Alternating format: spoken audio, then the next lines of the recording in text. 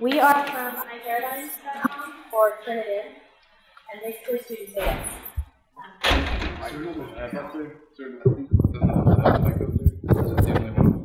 My apologies, is that better? Okay.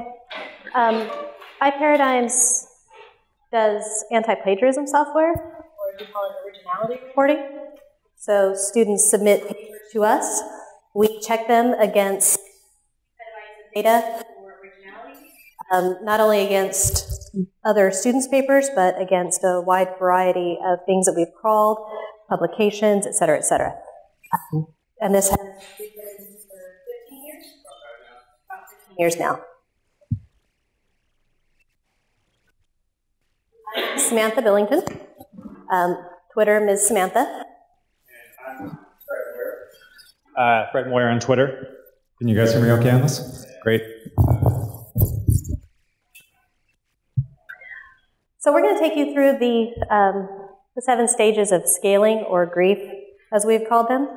So typically, those are shock, denial, pain and guilt, anger and bargaining, depression, reflection, the upward turn, reconstruction, and then finally acceptance and hope.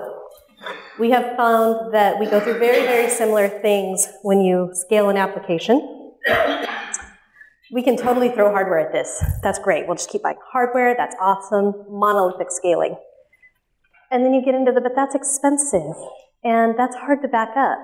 And there's problems with that. Well, now we're at a point where we just can't monolithic scale because there's no hardware for that. But if we do it this way, no, we want to do it that way.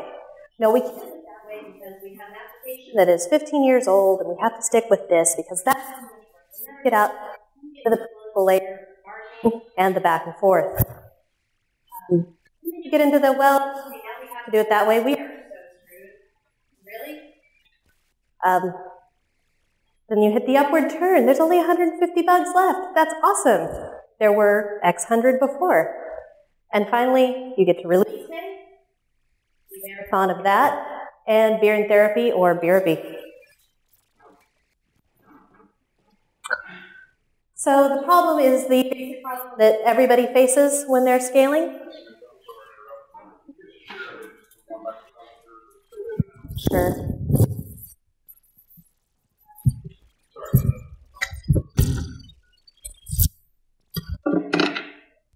Thank you. So the problems that everybody faces when you're trying to scale a large database are the ability to back up. Using Postgres PG dump, that requires X amount of gigs that then have to be moved off the server onto another platform, and then you're dealing with the restore. Okay, something goes wrong. Well, we have to wait hours for the database to restore, or we can do a targeted restore. But either way, it's a very serious thing to go through. We have resource contention. So we were getting query plans that were suboptimal because we had very large sets of data that weren't distributed in a very logical way. All the problems that you normally would come across with a large database of that size that has been growing. We actually have 2 shards. We have a geographically dispersed, so we have a main shard and the shard just for the UK. So we had the problem where these were not equal. We could not distribute them in a way that took adequate use of the hardware. And we also had non-overlapping ID spaces, or we had overlapping ID spaces. So account ID 1 in the US was not the same as account ID 1 in the UK, which made lots of things like global statistics reporting and whatnot a very serious problem. So we looked at solutions to this problem. There's account-based sharding. So in our case, that's usually an institution. So we could break them all across this. We could do that. That's an option, but it wasn't necessarily the best option for us because how do you handle a student when they move colleges? Students do that all the time. They go from JCs to 4-year colleges. They move. Wasn't necessarily the easiest thing for us to tackle. Geographical-based sharding, which we already have in a certain light. All the problems I already went through, you can't really spread these evenly across servers, no load distribution, whatnot. Oracle RAC for us was prohibitively expensive and possibly not exactly what we needed in terms of use scenario. And then there was horizontal sharding. So we could take the tables that were the largest and that we queried the most and move those into a separate physical host. It required breaking relational constraints, so cascade replication, data integrity, but it was a very good path to a service-oriented architecture, which means that we could look at this thing that had been built as a whole and determine what services or what individual pieces could be broken out and put into separate places. So why did we discuss that before phase one, where phase one was a diagnosis? Because this is a very old company in terms of technology. It's been around for a long time, and people wanted to choose a solution based on the things that they felt they had seen over the years.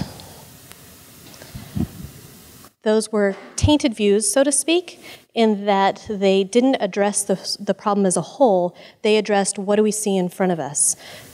I came in a year and a half ago and was handed this problem with a completely objective point of view. I wasn't familiar with the hardware. I wasn't familiar with the software. Had no familiarity with the political levels, but I could look at the problem and say, this is your easiest path based on certain factors, and it was vastly different than the solutions that were being thrown around to begin with. Sometimes you need that. You need to step away, have someone who's not familiar with the problem come in and say, given all these factors, these ones that you ignored perhaps were more important, or maybe that one that you thought wasn't as volatile is more critical. So in the process of triage, you have to ask, what's going to kill you first? What single point in the scaling problem is more important than all the rest? What is the one thing that, is it RAM? Is it I/O? Is it hardware constraints of doing backups? What is the one single thing that you have to tackle first? Because it's very unlikely that you have the resources to rewrite your entire stack ground up and do that in a way that you can not seriously cripple your service. So this was the first stage diagnosis. These are the top tables in our database, and there's one table there. It is the red line right in the middle. That's the one we targeted. And we targeted that one because the purple line and the bottommost line are two wholly contained subsets of one of the other tables. So there's a one-to-one relation on IDs there where you have a paper ID and an object ID, where the object ID is a parent, the paper ID is a subset of data about that. So they were very, very closely tied, and then you get their stats about that paper. So your object, the original thing that a student uploaded, has two separate subtables for it.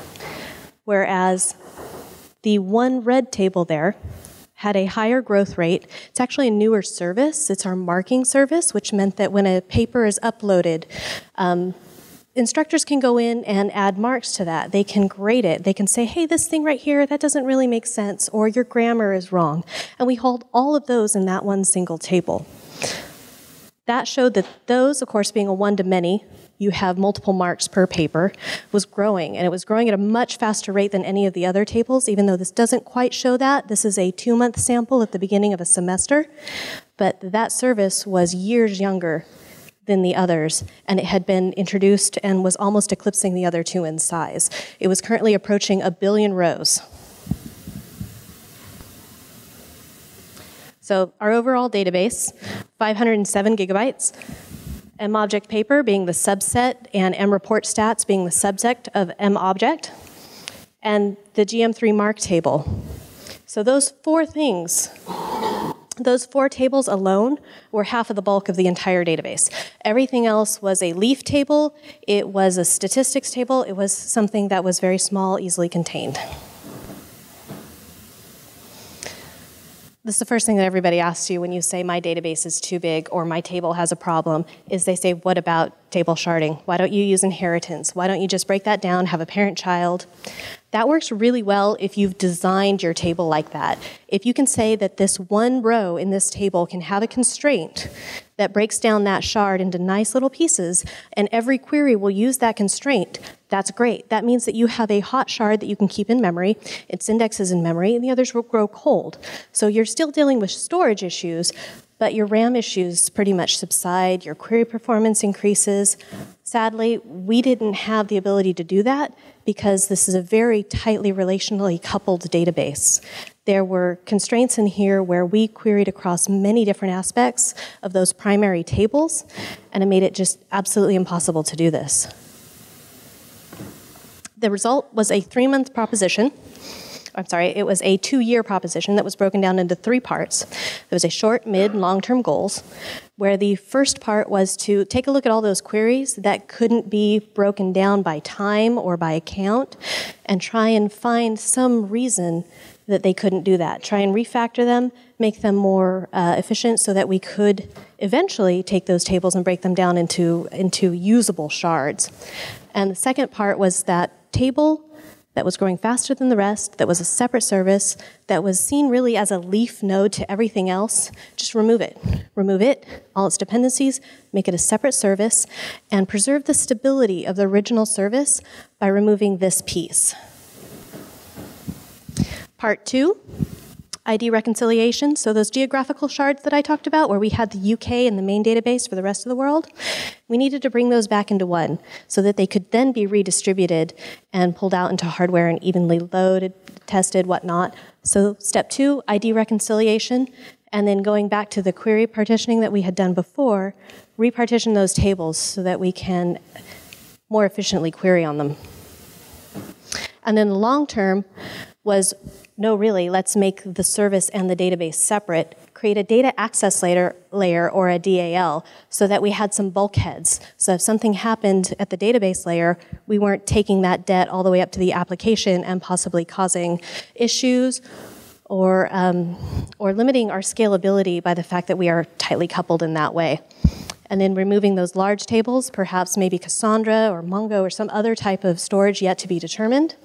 And finally, a global statistics reporting, because with the way that we were currently set up, we didn't have the ability to traverse the both of them in an efficient way. So 12 months later, we've finished our 3 months goal. We did not think short-term meant what we think it meant. This is the very basic summary of what we did. The original database, the 500 gig main database, and the subset database marks. So this is just a visual cue for, we took the entire thing, and this little thing down here that was a quarter of that data, just completely separated it out. So we started with the schema. And being a DBA, I'm of the belief that all good applications start with your data design and move up from there. So it was very, very tedious. It meant going through the main table that we originally wanted to isolate, going through all of its foreign key constraints, all of its cascading references, and following them through, which primarily falls on one team. It's very slow, and this is what that looks like. I'm sure most of you have seen a table, done a /d on it, and seen this is an example of the primary table that we were taking out. So we had to determine each of these keys, is it something that we needed to recreate in code? Do we need to go back and make sure that when we delete, we cascade that? Do we need to refactor queries because they're going to be looking for that relation directly? So it was a very critical step because the set of tables that we were taking out of the main database determined what the developers were then going to base all of their logic on. The original database was 236 tables. The new main database ended up being 192, and the new marks database was 40. That doesn't add up, and that's because of tech debt. So, originally we wanted to create a data access layer to start off with. That had a number of appealing things about the approach. We could make a whole new code base just talking to this database. And we looked at several different languages. Golang looked really attractive. I don't know if how many of you guys here have used Golang. There's a module web.go, which creates an out-of-the-box REST framework, and I was able to put together a prototype in probably about a week. So it's really easy to work with. Other things attractive about this approach were we could just write off a lot of existing technical debt. We didn't have to deal with it. But then, the more we looked at it, there were some downsides also. We had 14 years of code, 14 years of features, various different products. Some of those products are very old. They have no specs. So we relied mostly on tribal knowledge and talking to people who had been at the company a long time to determine, well, what exactly does this do? Where's the code for it? Oh yeah, there's a whole other Subversion repository here you also need to know about. So there was a lot of dark matter that we were looking at dealing with. Second option, which we looked at, was actually just going into the existing code base and adding additional database handles to the new database. Originally, it looked like this was a safe approach, but the more I dug into the code, looked at different code bases, looked at custom database code connection we had, it started to scare me because, what do I do if our database multiplexer doesn't handle namespaces to the different databases correctly? Am I going to step on my database connections without knowing about it?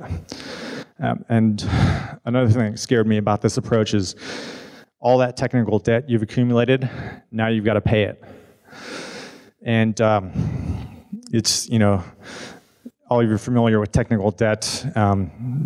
It's, you can't make it go away. It's always going to be there to some degree. And spending a lot of time on that was really not one of the things I wanted to do. But, there was probably the deciding advantage that this approach would preserve all of that tribal knowledge and all of that dark matter to a large degree.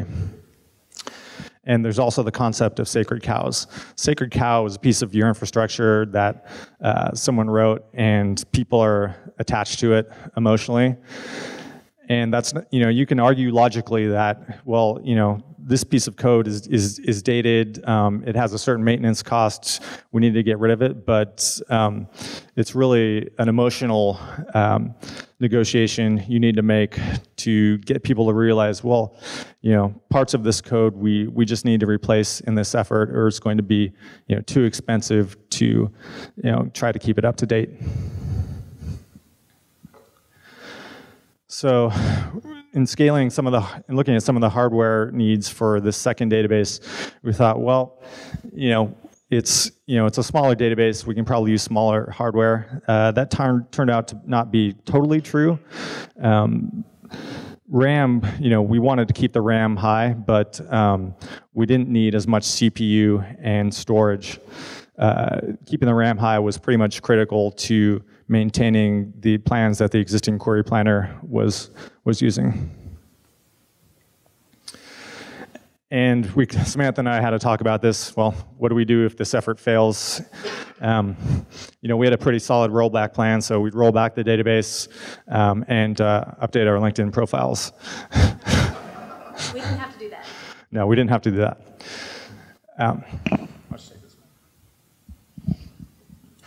So this led to our rollback plan. How do you bifurcate a database and roll back without data loss? Because once you split that, you're writing to two different databases. Merging those back together is not easy. So we talked about several different things. We talked about replaying logs. We talked about trying to mesh the data back in by hand. There's several different things we talked about. We ended up on Sloaney. And this was an example of leveraging your tech debt because we use Sloaney already. Don't judge us. We were able to split the Sloaney replication set and have a portion of it remain exactly as it was and continue replicating to our production hardware. And the new set, which was just the critical tables, was now going to the new set of hardware that we would be rolling out the new service on. So in this case, timelines matter. This was something we didn't want to wait until the last minute for. Do it in advance. We split replication 5 weeks in advance, which allowed us to burn in our hardware. We were able to test for performance on it to some degree. We were able to test the process of doing this. So test it again, and then test it again. And when you think you're done, test it again. So this is the step of archaeology. When we actually began this process and we started looking at the schema, that tech debt that I mentioned where the tables didn't actually add up, that was for a variety of reasons. We had legacy tables in there from services that didn't actually exist, so we dropped them. And then we had services that were still around but we didn't support, so we dropped them. We basically said, hey, what's that? Can we drop it? Let's drop it. Because dropping it meant that we didn't have to code for it. It was a great way to clean up tech debt.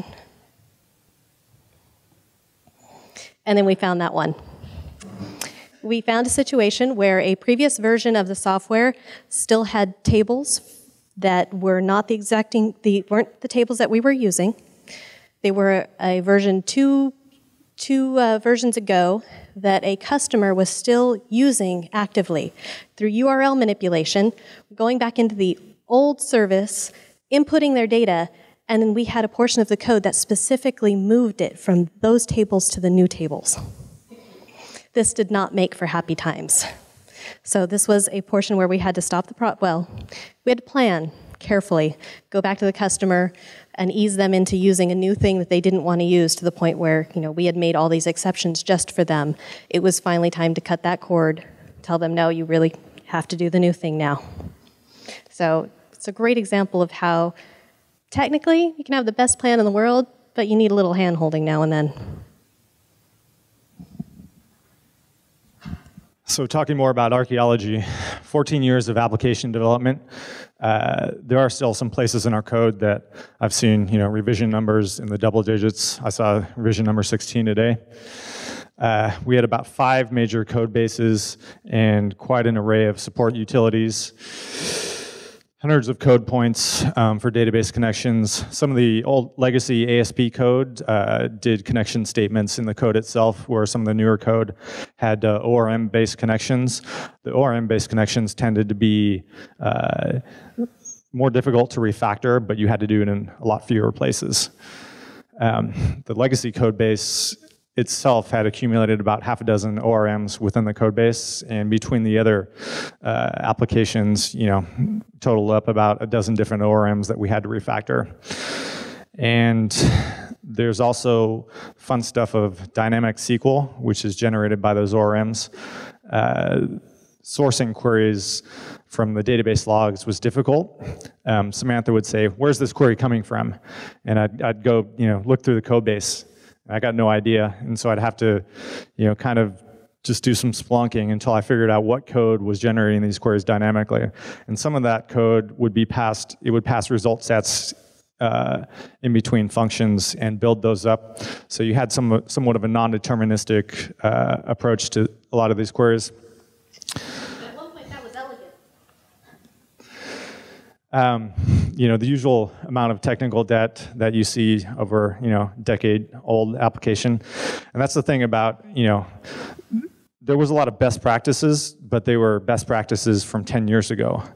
As we figure out better ways to do things, those best practices become bit rot and liabilities, essentially. I mean, dependency stacks, disappear off CPAN. I mentioned this was written in Perl. Authors, leave the company. I'll talk a little bit more about that. When I tried to fit this project into my head, it was kind of like, well, you've got a big old building. How do you change all the electrical sockets? You've got different frequencies, 2-phase, 3-phase. You've got DC, 5-volt for USB. So you've got a lot of different things to deal with. And how do you deal with that? Empathy. Empathy is a key trait for people in our chosen professions. It's not all technical. You have to, we work with people on a day-to-day basis. And when you're touching someone's code, you want to put yourself in the mind of that author. What were they thinking? Were they under duress? Did they have a project manager standing behind them saying, is it done? Is it done yet? Did they, add this to a release in the last minute? Was it part of a larger refactoring effort that never got finished? There's a whole bunch of things you need to consider. Take, for example, a hypothetical person named James who left 8 years ago. He did comment the code and said, okay, yeah, I sit by the elevator, but the elevator is in the old building. There's 6 Jameses in the company now. They tore down the old building to build a target. And there's code in there that says, don't touch this, come talk to me first.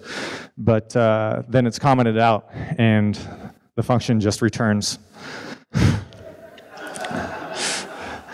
So, how did I approach something like this? Well, I figured, that code's, the important code's obviously not in use. This is what we have now. So remove everything else that's commented and keep the existing behavior. Don't try to fix something that may not technically be broken. But then you have other people who are still there. A lot of programmers, I know I am, I'm a programmer, but I'm also kind of particular about my code. I try not to, but I do become emotionally attached to certain pieces of code. And, I'll see someone check in a change to that, and, I think even to a little extent with all of us, it'll create a bit of a visceral reaction, like, oh, did I create a bug that I missed, or, are they trying to, rewrite it and breaking it, or, what's going on there? I've got that, thought of, I want to make sure that the code's okay. And so when you're doing that at a large scale, you want to make sure to go and talk to the authors, bring them in, help them be part of the effort, because they are one of your biggest assets in a project like this. Here's an example of how we broke up these queries. Previously, we had this one query. I've highlighted in light red the tables that are now in the main database, and in blue the tables that are in the new marks database. So I had to figure out a way to break these joins and relational integrities. So essentially this one query turns into 2 queries. One new query to the main database to grab IDs, and then we take those IDs, which would normally be foreign keys, and we pass those in an in clause to the second query for the marks database. You might think, well, that's, you're going to lose some performance, and you're right. But we are trading performance for scalability here. And after looking at this after the fact, it turns out that we didn't actually lose that much performance. We gained it in some areas. I mean, we didn't have in clauses generating 10,000 IDs in there. That was a concern. But this approach generally turned out to work fairly well. Transactions. It's easy to do a single transaction in a single database. You do an insert, select the ID, put that in another table, try to catch an exception. If you get an exception, you do a rollback, else you commit the code. It's pretty simple stuff. But now you have 2 databases. So you've got to do an insert into the main database, get the ID, take that ID, put it into the second database, and get the new ID for that back. So how do we deal with these dual transactions, dual database transactions? Well, we check for an exception.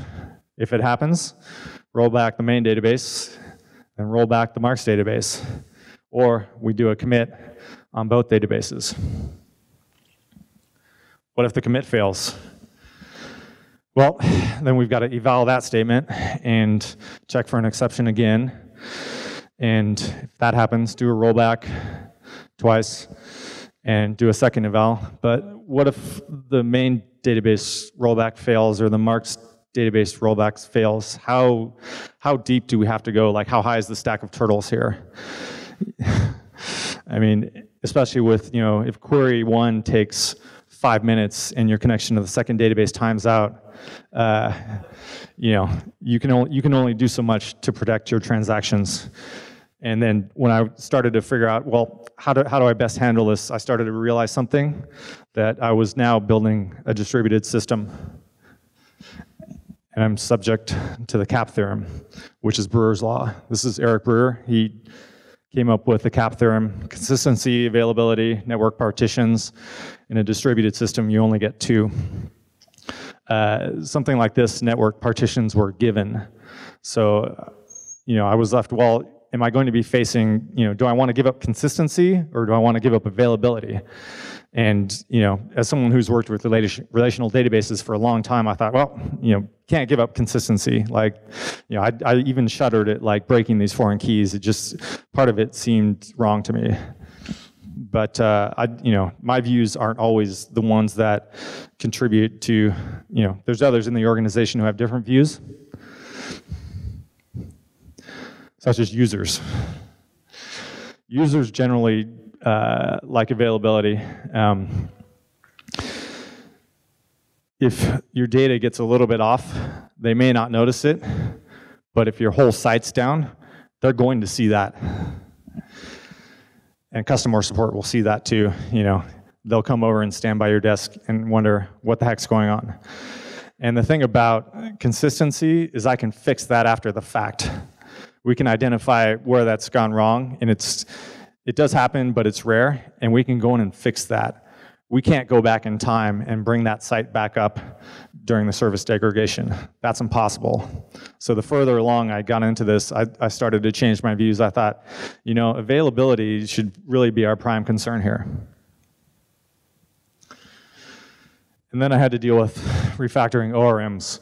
I love them for writing new code. It saves me a lot of time, but trying to split these models apart was very painful. Another issue was ORMs they'll generate a giant object when you dump it out to a log, and you've got to pick through there and figure out, okay, which database was I actually talking to? Am I talking to the marks database, or am I talking to the main database? And during development, we had a copy of each database set up, and we had marked the tables for deletion read-only, which, we did that to prevent read access, or to prevent write access to those. But it turns out we would find parts of the code that would, parts of the ORM that would, even if you told the ORM in one place, okay, I want these objects to use the marks database, other parts of the ORM would grab a main database handle, and you'd be reading from there. So that got, that had a lot of debugging work, and that was a little bit painful. And it also, it's difficult to break some of those preordained ORM models apart. Here's one example of a code-generated query. How do you track that down through the logs? What if you've got something like this that in another part of the code base it modifies that query? I mean, that's where we got into some of these dynamically generated SQL non-deterministic queries that were very difficult to track down. And we all know talking to one database is fairly easy, and we thought at the beginning, well, we're just adding another one. That should be, can't be that hard, but we were wrong. Who are you talking to? Are you talking to De Niro from Taxi? Which database is this? Or are you talking to Seinfeld? It's not always obvious. Even when you Splunk the logs, you dump objects, there are going to be edge cases that show up, and it's going to hurt. Here's kind of the overall structure. We had one main database, or for the main database, we had a master and 2 slaves. So we had basically 2 database handles there. For the marks database, we had a master and 2 slaves.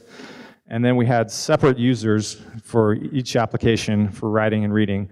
And this made it really easy to track. It helped out in tracking down queries.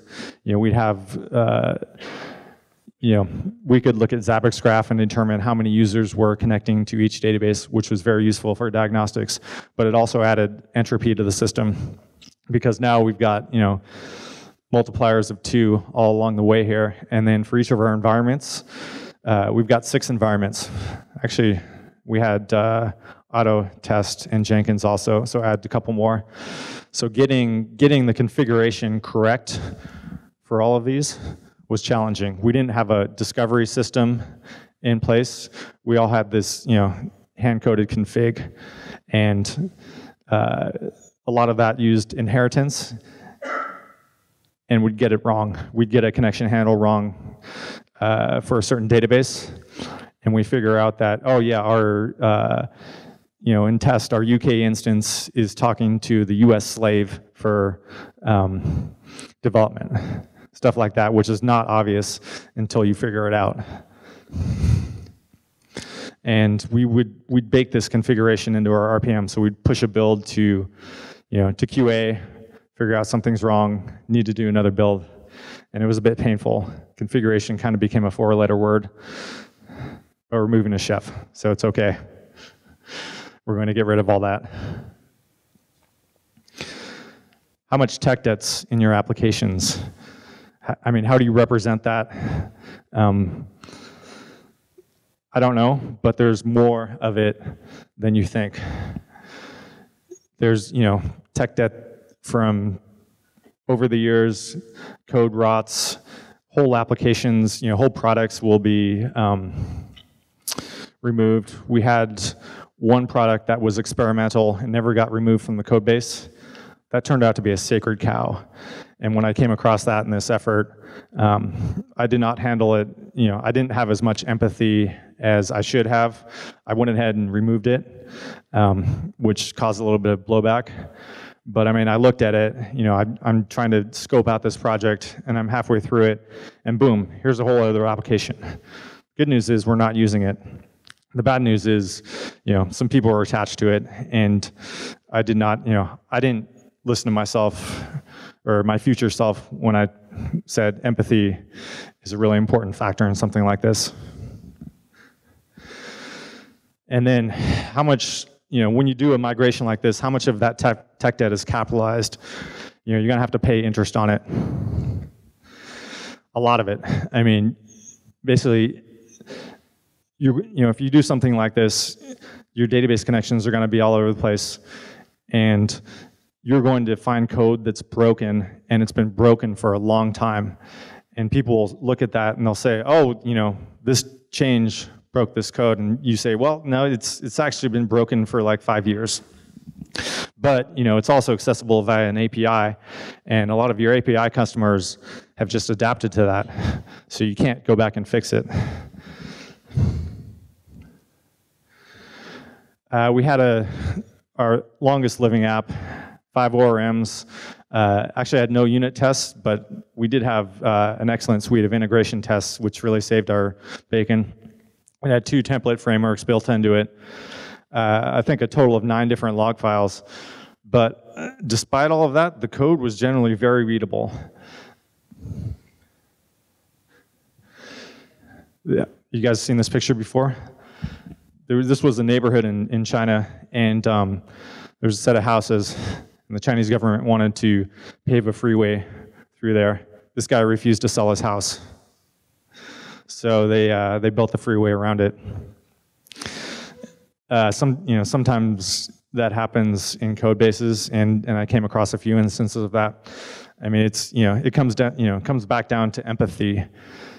You really have to, with some of the stuff, you have to appeal to people emotionally instead of saying, well, we need to do this because of reason X, X, and X. That doesn't always work. So our release day. We normally use a couple Saturdays a month as possible maintenance windows, and those times are 4 hours. But this was an 8-hour planned maintenance window, and it had the status of being the only maintenance window where we required people to go into the office on a Saturday, because we love doing that. So we planned for a 9 a.m. Saturday release window. Required 15 people plus product support. They work Saturdays anyway, so 2.5 hours for our main service. We started that first because it was the most critical. We were finished right around lunchtime. 2.5 hours of total downtime to roll out the 2 new databases, the code, the testing, which usually takes the bulk of time.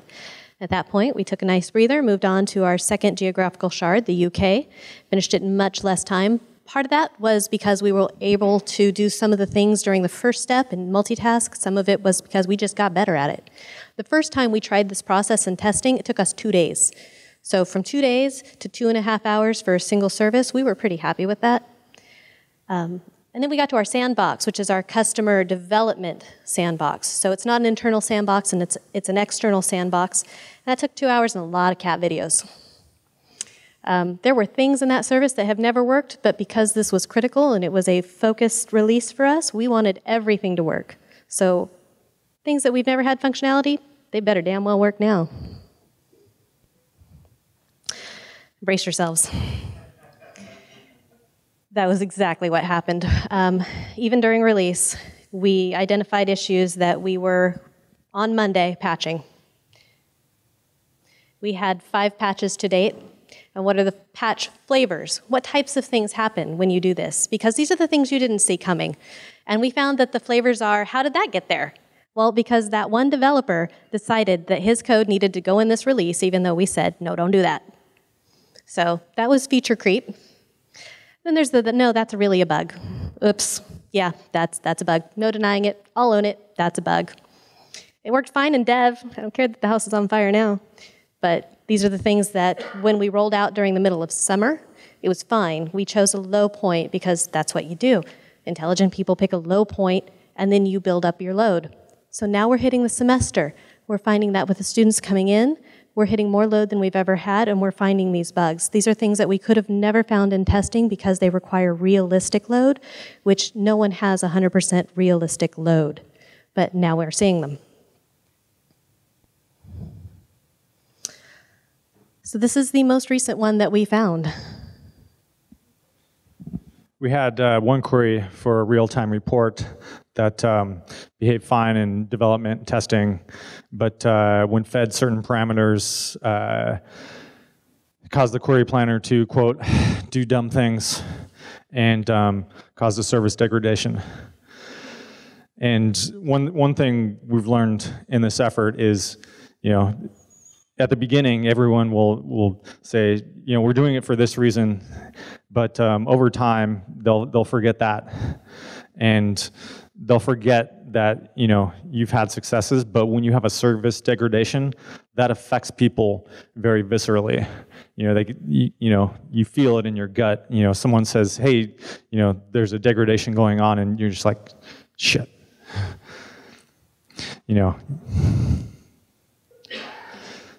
How do you bring your entire site to a halt with a setup like this?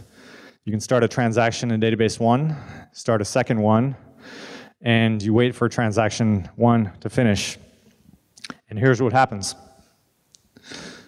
Panic. This is Zabbix's graph of Apache web procs. You can see pretty clearly that we hit max procs. And how fast did it happen? 60 seconds.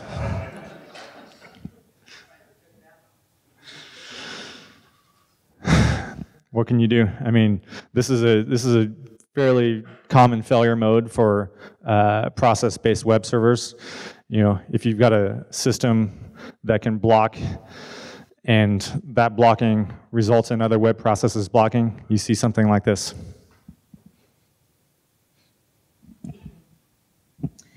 This one, it's kind of subtle, but incredibly important. That red line on the bottom is I/O wait. So what we found was that one slave, because of our intertwined system, where the application, written in best practices 15 years ago, is fully competent to look through the whole thing and determine if hardware is available, says that one slave is having an issue, and it will continue to use that slave. So this one slave had a query that caused very high I/O. That cascaded up the stack and caused the web procs, as you saw before. So where do we go? We originally wanted a DAL. We wanted DAL for all the reasons that we stated above, because we knew that there was tech debt. We knew that there was legacy code that was going to be incredibly difficult to pull out, and we wanted abstraction. We wanted security and bulkheads. There were a lot of reasons that we really wanted to do this, but it turns out we now know way more than we did before. That archaeology paid off. It paid off in spades, because we wouldn't have found this stuff. We wouldn't have known what we were going up against at that point. And heard a great quote the other day. The first split is the hardest. And I thought, you've done more than one of these? That was said by some guy here. I think he's giving the closing remarks. And that's it. Questions?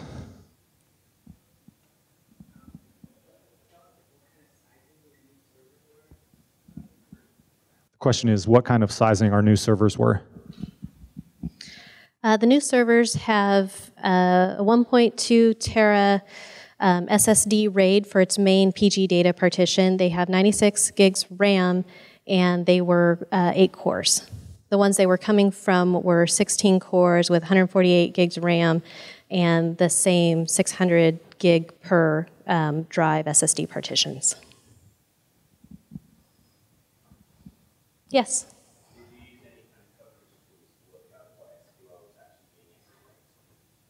Any type of what tools? Coverage tools. I looked at the logs a lot. That's primarily what we went to. And are you talking about when we saw the SQL come to the server, or walking it back?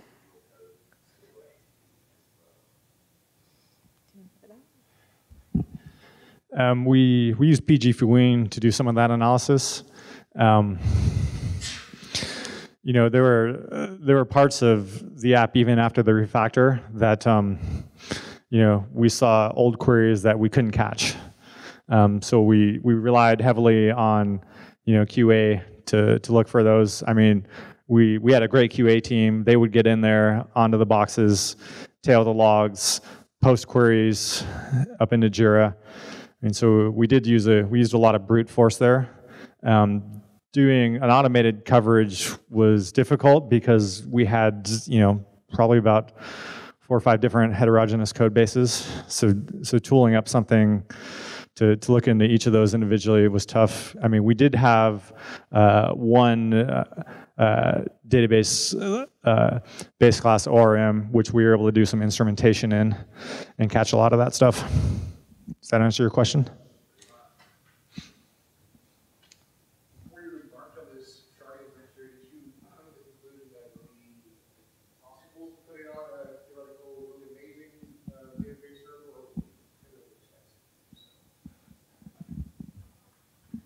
Kind of both. We were at a point where we were buying next-gen hardware, pretty much cutting edge, and it was so prohibitively expensive to continue down that path. And because of the intertwined nature of our services, we really thought that the most stable thing to do for the service as a whole was to start breaking pieces apart. Because when you get one thing that depends on another thing that are kind of unrelated, you're adding risk. So it was, yes, this hardware is expensive, and it's possible we can keep buying hardware as soon as it gets released, but we saw issues with that. Like, we just did that one final time, and we had kernel issues. We were seeing all kinds of this configuration of hardware hasn't been tested out yet by pretty much any other large company. So we had issues with the RAID controller and whatnot. So there were things we wanted to get back to a standardized SKU, and basically have a standard piece of hardware for all databases across the company. And that meant that our smaller databases had to be the same size and the same use scenarios as our main database. Yes? Did you have any releases while you were doing the refactoring? And if you did, how did you keep track of changes made for new functionality versus stuff you're doing for refactoring? So the question was, did we have new releases, and how did we keep track of those changes versus what we were doing? We did the development on a Subversion branch, And about midway through the development effort for this, we had to do a patch release, which introduced a new, I think it was a major new feature for our iPad. How many? Actually, we actually had 2 patch releases for the previous large release in the middle of this. So we basically assigned a developer, said, okay, that new feature, port it over to this branch. We didn't do a major code merge between the 2 branches. All of this development was done in isolation on a branch, and everything else was pretty much put on hold for this effort. I mean, we did have the release after this one on an entirely separate branch also. And so at the end of this release, we did a week-long merge effort to merge this release into that next release that was coming out a month later. So there was a lot of subversion merges, a lot of sitting down with programmers saying like, okay, here's the new way to access this database. Here's the example code. Go ahead and merge that into, the next release after this one.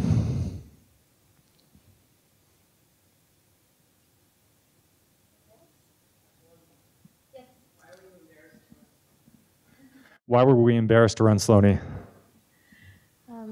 We're not embarrassed by it. It's just that we had been wanting to move to streaming because of performance issues. It is when we moved over some of our services, we got a quarter of our CPU back. We have designs for the future that don't really allow us to streaming would be a much more stable thing for us at this point. And Sloaney has been the cause of a lot of pain, especially like we use Sloaney log shipping. I think we're one of like 2 people or 2 companies that use Sloaney log shipping, and we use that for DR between data centers. And it's extremely problematic. We have queries, say array syntax with Sloaney log shipping causes errors and will cause replication to go down, and then we found that the slave is lagging by 3 days because it was over the weekend, and we didn't want to look at it because it's DR. So streaming replication is really something that we want to push forward with, and we're on that path. That it? All right. Thanks, guys.